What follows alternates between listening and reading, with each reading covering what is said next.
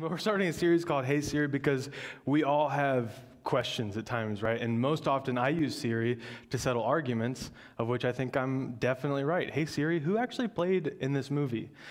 Sometimes Siri can be frustrating. No, I didn't want to call Tina because I don't know who Tina is. Why are you doing that? But we go to get answers to questions. Right now in my life, I feel like I'm the one who answers most of the questions around the house because Cohen is 3, and 3 years old means I ask about everything that ever was. Dada, why? Why do you need to wipe my bottom? Well, bud, I'm not going to explain it here. We all know, right? Why are we doing that? Why are we doing that? And this, just the other day, like he's potty training, and so he went to the toilet successfully, no accident that time, and so he went to. Thank you, I appreciate that. That's a big moment, yeah. And his celebration dance is to flush the toilet because that's like the coolest thing in the world. It's like magic to him. He loves it, and so he went to flush the toilet, and then he was looking over it and just looking down, and I could tell like he's wondering something. Like he's trying to figure something out, and he just is like having this argument with himself, and then he looks up at me and he says, I shouldn't put my head in there, should I, Dada? I said, no, no, you shouldn't.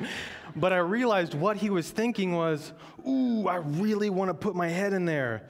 Ooh, probably shouldn't. Mama got mad at me the last time I put my hand in there. Head, ooh, no. He was having this argument, so he finally just asked the question. But we all have those questions, and we can have those questions in church especially, and sometimes you don't know where to go with your questions in church because it's just like, everybody seems to know what's going on here, but I'm kind of new here, or I've been here a while, and I still don't really understand this basic thing. Like, why did we just start singing together? Like, that doesn't happen very many other places in life, right? We're just, let's all stand and sing. That doesn't happen a lot of places except for church. Or why did we do this? Why did we just eat some bread and some juice? Like, we have these questions that seem like we're the only ones who don't know the answer. And so over the next few weeks, we're going to answer some really, really basic, fundamental questions because it's a good reminder for some, and hopefully it's illuminating for others. And today's question is simply, why Jesus? Like, why would you follow Jesus when compared to any other religion or any other way of life? Why Jesus? And as I first started to prepare this message, my thought was, I'm going to develop a synthesized apologetics lesson that's going to go logically, point by point, through all these different worldviews and give the good conclusion of why you should follow Jesus, which I could have done, but not as well as others have done many, many times before. A Case for Christ is one. Jesus Among Secular Gods by Ravi Zacharias is another. Like, those do a better job, because I am no intellectual expert in any other worldview except for Christianity, and I've just been a Christian for the last 10 years of my life, and so I have some sort of expertise and perspective on Christianity. And so what I decided was, the thing that I can do is tell you the story of why I chose Jesus, or the stories of why I chose Jesus. Because there have been these moments where he has just wrecked my heart and completely turned my life. For me, following Jesus and following him into full-time vocational ministry meant a significant course change in my life. And I just, if you were here 3 weeks ago, got through talking about the power of story.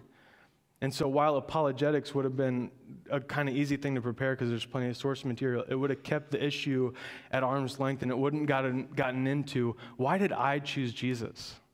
Like, why did I make my life about his mission and his calling? And so what I hope to offer you today is some things that have given me clarity on who God is and who Jesus is and why I chose Jesus when there are plenty of other things to choose. But I think Jesus is by far and away not even comparably the best choice. And so we're going to go through a passage in Colossians 1, which is just a fundamental passage in my life. And so if you want to turn there, Colossians 1 is near the back of the New Testament. But will you pray with me as we begin? Father God, we hope to see you today. We hope to see your gospel. And God, I pray that your gospel would stand clearer than anything, and everything else would fall away. We want to hear from your word. what you have for us and understand what you've done for us. We love you. It's in your Son's name we pray. Amen. Colossians 1, starting in verse 17 and going through verse 19, says this: "And he is before all things, and in him all things hold together. And he is the head of the body, the church. He is the beginning, the firstborn from the dead, that in everything he might be preeminent. For in him all the fullness of God was pleased to dwell." As I first read that passage, it stood out to me, this idea that he is Jesus in this passage, and he is great and wonderful and beyond compare. And so the first point today is, why Jesus? Because he is indescribable. You could not possibly put enough words around Jesus to fully and completely describe Jesus. Growing up and as a kid, I was the kid who loved to have the answers to the questions in class. Like, I was everyone's favorite student in the classroom that just, yep, I know, like, actually nobody's favorite, like, be quiet. But I loved to have the answers, and I did not like when I didn't have the answers to questions. And I went to a small group when I was a sophomore in high school, and we were answering questions, and the question that came up was, why do you believe in God? Why do you believe in God? And I could not answer. I couldn't answer why. I'd gone to church my whole life, but I couldn't put words around why I believed in God. And so I just sort of stumbled through this really sort of pathetic answer of why. Well, because I went to church. That's why you believe in God? Because you went to, it didn't really make sense. And so that drove me crazy. And so I started to study and think about who Jesus was, which is what I think was my youth pastor at the time's whole entire goal. And so, like, he tricked me into studying Scripture, but it worked out, I think. So I started studying, and the thing that I understood was, the more that I study God and the more that I study Jesus, it's like as I get to a different level of understanding and I know more, I realize I know less. It was this weird thing, like this ever-widening tunnel of truth that I'm digging through, and as I get to another step forward, it's like, wait, but there's all of this beyond, and it's actually bigger than what I could have imagined. He is indescribable. I can't possibly even start to scratch the surface around the truth, the full truth of who God is. This is unbelievable, and that compelled my life. The curiosity hasn't worn off, and it still doesn't wear off, and I still, day by day, am stunned that I didn't realize completely this about who God was. There are plenty of times still that when we worship and when we're singing, I'll hear a lyric, and it's like, oh, wow, I can't believe that I didn't understand that about who God was before this moment. You'd think that I understood completely, but I didn't, and it's unbelievable to me day by day to be stunned again by the greatness and the fullness of who God is. But there's also a message that I watched in high school. It was called Indescribable, and it was by a speaker. His name's Louis Giglio, leads the Passion Movement, leads a church in Atlanta, Georgia. And if you've never seen it, you should absolutely watch it. It will change your perspective, and I can't possibly do justice to as good of a job as he did with this subject, but what he attempted to do was to give scale to God. And he did that by saying over and over again the phrase, if the earth were the size of a golf ball. And he said, we are in a neighborhood, within a city, inside a state, inside a country, on a continent, on this planet Earth, and we are some small fraction of that. And so let's scale down Earth to the size of a golf ball. Can you find yourself on here? If this were Earth, we'd be probably on the Nike check. But can you find yourself on there? And he said, if the Earth were the size of a golf ball, then he went outward and outward in this universe, the known universe, and compared different things sizes to the size of a golf ball. And I won't do the whole message, like I said, but a little teaser. If the earth were the size of a golf ball, so if the earth were this big, the sun would be 15 feet across.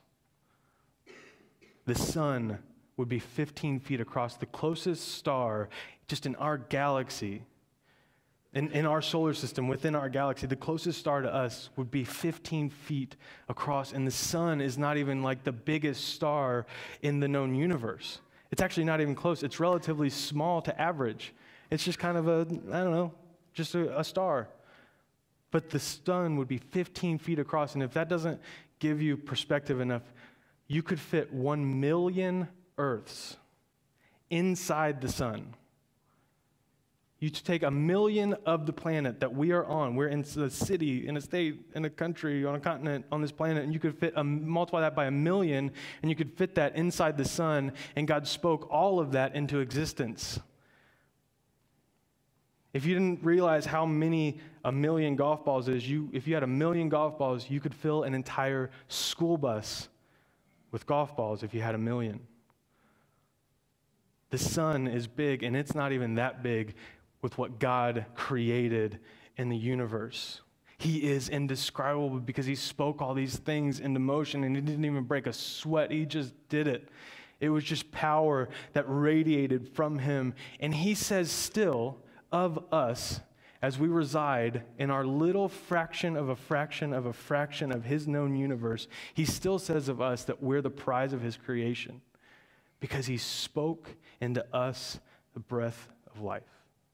And he gave us something different. He created everything else in the known universe and said it was good, and he created us and said we're very good. We are the prize of his creation. He is indescribable above and beyond the universe. He is beyond compare, and he is unfathomably large.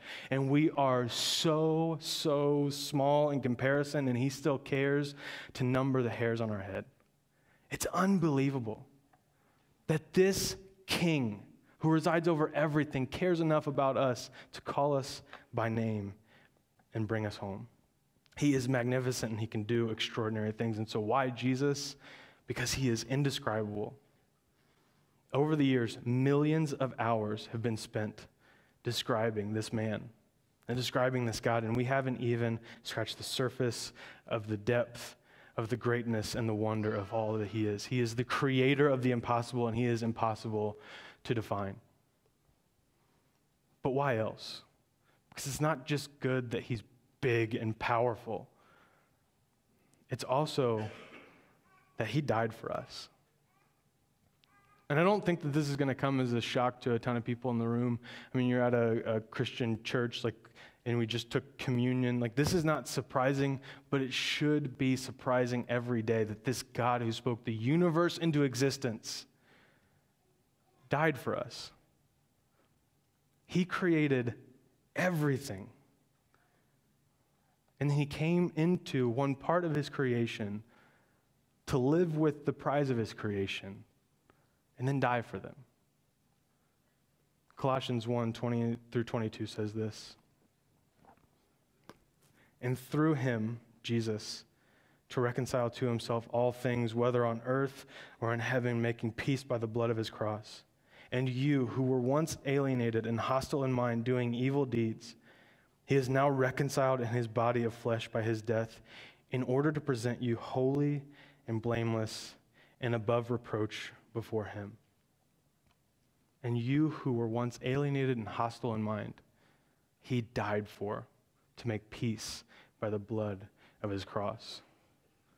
In that same small group that I was in, we did this exercise where we tried to memorize scripture. We got these little scripture cards, and it was like, keep this with you all week long and memorize this scripture. And I've never been really great at memorizing things.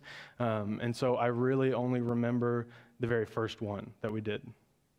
I remember more scripture now, but the first verse that I ever memorized, and the only one that I actually remember doing in that small group, was the first one, and it was Isaiah 53:5.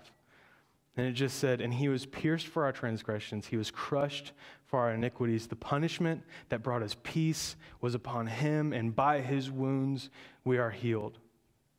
I had just seen this message about how big and powerful God is and how he holds all things together. And then I memorized this verse. He was pierced for our transgressions and crushed for our iniquities. And the punishment that brought us peace was upon him. By his wounds we're healed. And for some reason, I don't know what it was exactly, but as I understood that verse, and as I memorized that verse, it made it more real than ever for me. That it wasn't just some far-off story that Jesus had died and that he was, long gone and the death had been conquered and whatever. For some reason, it made me realize that, when I have a cut and there's pain on my arm, that same pain but multiplied by a magnitude that I can't understand, he suffered for me. And yet he was there as the word of creation. It was unbelievable to me as I took this very large God that I was suddenly understanding his scale, or trying to understand his scale, that he would limit himself and come onto earth. Not just to come onto earth, but to die for us, to let his creation destroy him, so that his creation could get back to the Creator. Imagine that, to limit the power that you have to speak light and stars and things into existence and allow yourself to be hung on a cross, so that the people who are hanging you on a cross can get no punishment. It was this crazy moment of clarity where I realized God is indescribable in his power and his majesty and his rule and reign, and he is unbelievable in the amount of grace that he will give to people who do not deserve it. The people who were punishing him, he was taking the punishment away from. It doesn't make sense. Father, forgive them. They don't know what they do. There's this phrase that King Nebuchadnezzar utters in Daniel as three guys, Shadrach, Meshach, and Abednego, have been thrown into a fire because they won't worship the pagan gods of King Nebuchadnezzar's day. And they're thrown into a fire, and they had said, look, you can do whatever you want to us. We trust God completely to save us. He will rescue us. And so they're thrown into a fire, and Nebuchadnezzar's like, they're done for. They're going to burn up. I just turned that furnace all the way up, and they're in there, and then he's watching, and he's like, how many people did we throw into the fire? Because he killed people all the time. I guess he couldn't remember which day it was, and he's like, well, we threw 3 in, but now we see 4, and they're walking and dancing and singing in the fire. We don't understand what's happening. And so Nebuchadnezzar's like, well, bring those guys back up here. And he brought them back up, and it's funny because Daniel notes that they don't even smell like a campfire. They just are completely unscathed by being in the furnace. And he's like, what's the deal? This is a total paraphrase, by the way, if you're wondering. What's the deal is not in any translation of Scripture. But Nebuchadnezzar's like, what happened? And they're like, well, we told you our God would save us. And we trusted him completely. And Nebuchadnezzar says, no other God can save in this way. And that's what I realized when I memorized Isaiah 53:5. No other God has even offered to save in this way. No other God can save in this way. And so I will follow no other God, because no other God sacrifices so that man could come closer to God. Other gods, little g gods, say, you sacrifice to get closer to me. Jesus says, I'll sacrifice to show you the way to live. I will be pierced for your transgressions. I will be crushed for your iniquities. And I'll take the punishment that will bring you peace, and you will be healed by my wounds. No other God can save in this way, and so I will follow no other God. And it was very late in high school that I realized that, and it completely turned my life from going to a world of science and math and engineering to saying, I want to spend my entire life talking about and trying to describe the love of this God who offers grace upon grace and unthinkable grace to people who don't deserve it. I want to spend my whole life being about what he's about. Because we're not done yet. Why Jesus? We're not done yet. It's not just that he's indescribable. It's not just that he died for us. That would be a complete gospel, and it would be great. But there's this other third part of it. He chooses us. He chooses us. It's unbelievable that he invites us to participate in what he's doing in the world. He chooses us. He invites us to be on his team. It's like moving up to varsity when you are barely in the rec leagues. You don't deserve to be on the field, but somebody on the team has said, hey, come and participate with me, and we'll do this thing. God has called us onto and to be part of what he's doing in this world. And there's this picture of this in Isaiah chapter 6. where Isaiah is drawn up into the throne room of heaven. And he's standing there and he sees God high and exalted. And he's describing the scene and he says that he sees angels flying, wings covering their eyes and covering their feet. And they're singing, "Holy, holy, holy is the Lord God Almighty." And they're singing so loud that the posts in the room are shaking. And it's just this overwhelming experience because Isaiah is seeing indescribable God face to face. And his response isn't like, "Wow, I like it here. This is nice." His response is, "Oh no, I am ruined right now because there's nothing standing between sinful, inadequate me and holy and complete God. There is no buffer right here. The power of God is just going to decimate me." And he says why? He says this. He says, "Woe to me, I am ruined. For I'm a man of unclean lips, and I come from a people of unclean lips, and my eyes have seen the Lord God Almighty." My eyes have seen the Lord Almighty. And so I'm ruined. He is going to take me out, and he has every right to take me out because of the things that I've said and the things that I've heard people around me say, like even the things that he's heard people say. I've come from a people of unclean lips, and he thinks that's going to wipe him out. And so he is just overwhelmed by insecurity and insignificance in this moment. And God gives us a picture of how he responds to us when we're standing in our insecurity and we're standing in our insignificance. Because an angel flies over who's taken a coal from the altar of God, and he flies over, and he touches the coal to Isaiah's mouth and says, "See, this has touched your lips. Your guilt is taken away, and your sin atoned for." God doesn't want to wipe us out. As we see his greatness and his glory, he wants to equip us to do his work in the world. You see, your guilt is taken away and your sin is atoned for. You see, I'm going to lead with grace. I'm going to lead with mercy. You don't have to stand feeling insecure and insignificant right now. I'm not going to ruin you. I'm going to heal you. I will fly over and fix exactly what you think is most broken in your life and give you a chance to walk with me.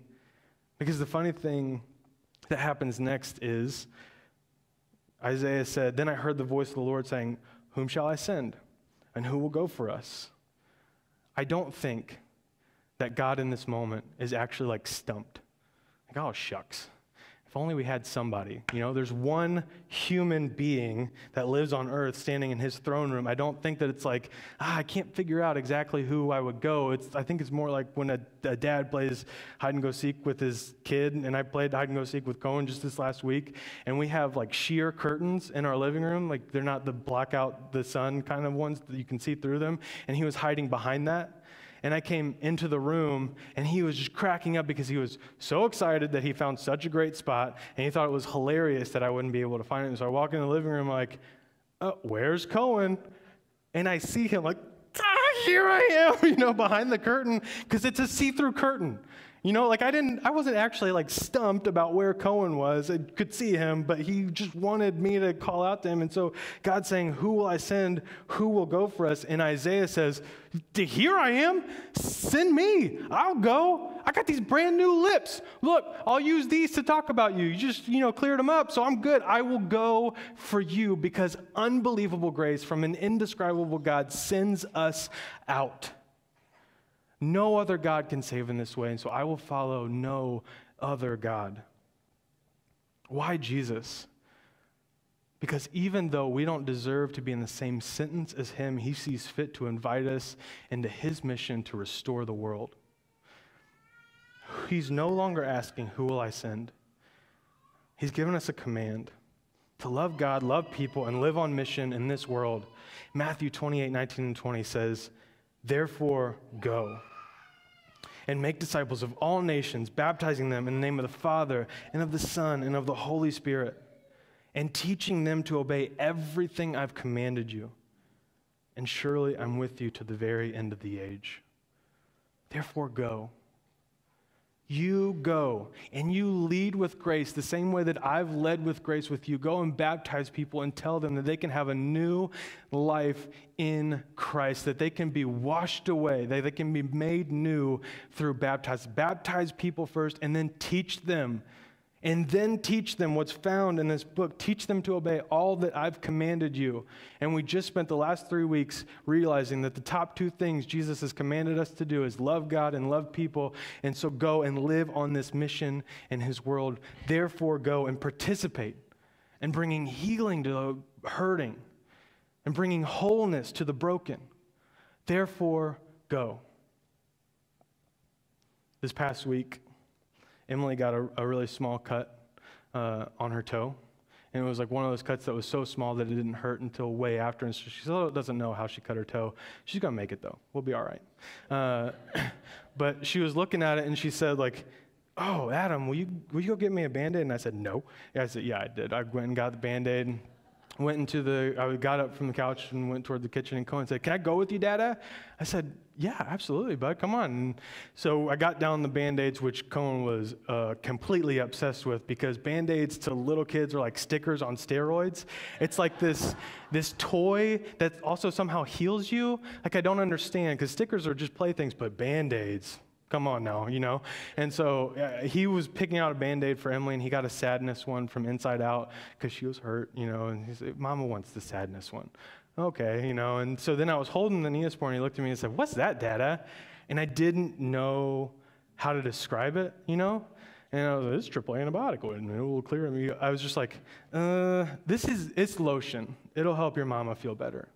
He's like, okay, and then he ran out with his Band-Aid because that was the cool thing. I got the lame thing, he got the cool thing, and so he took the Band-Aid to Emily, and I walked out with the Neosporin, and she, you know, put the Band-Aid on or whatever, and she's sitting there on the couch, and then Cohen leaves the room. And it's like 8:30 at night, so I thought, he's going to go and get ice cream because he wants some sugar rush so that he doesn't fall asleep, because that's what he does. He goes to the freezer every night, and I tell him, like, no, you can't have ice cream. I get it. Like, I want some ice cream too right now, but no.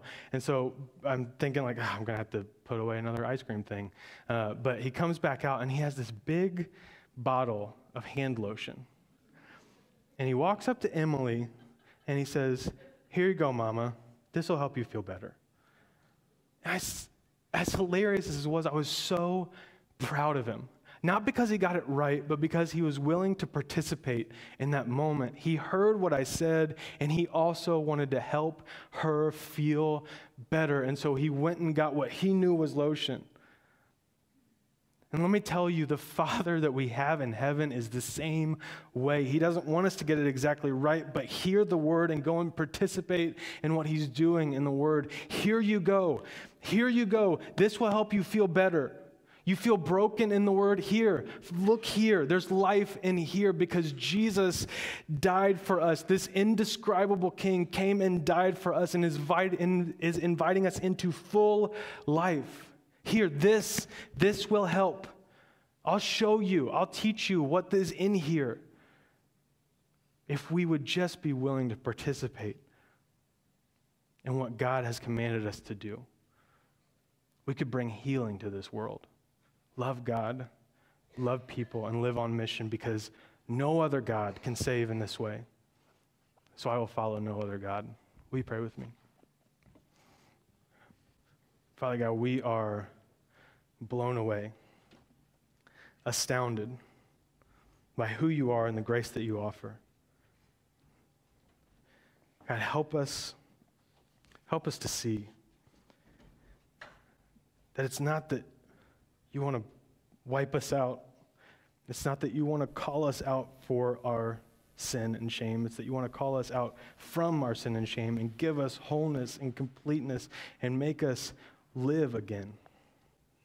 So we trust your grace. We trust your mercy, and we follow the life that you've shown us. We love you. It's in your Son's name we pray. Amen. I don't know what your next step is, but for all of us, could we just wonder about Jesus again? and be amazed by him again and go and look at what he actually said and what he actually did and let the assumptions of the world fall away and just look at what he said about us and look about what he calls us to and the life that he called us to and understand what it is that he's about. And if you've never been stunned by Jesus before, if you've never seen him completely and you've never surrendered your life to him, today can be the day. There is no class that you have to go to start following Jesus. There is no prerequisites. There is just this decision. I'll follow you. For the rest of my life, I'll follow you. Nothing else compares. Nothing else compares. I want the grace that you offer and the life that you show. And so will we go? But for all of us, can we teach people to obey all that Jesus has commanded? Love God, love people, and then let's live on mission.